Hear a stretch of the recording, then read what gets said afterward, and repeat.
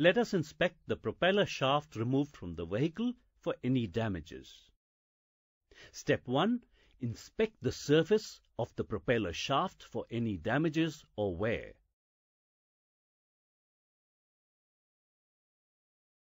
Step 2. Check the universal joints at both ends of the propeller shaft for free movement.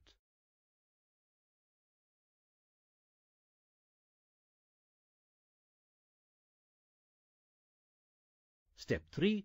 Check for damages in the rubber O-rings between the joints and the shaft. If damaged or broken, open the joints and replace the rubber O-ring.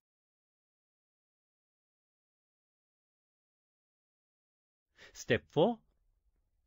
Check for sliding and vertical play of the universal joints.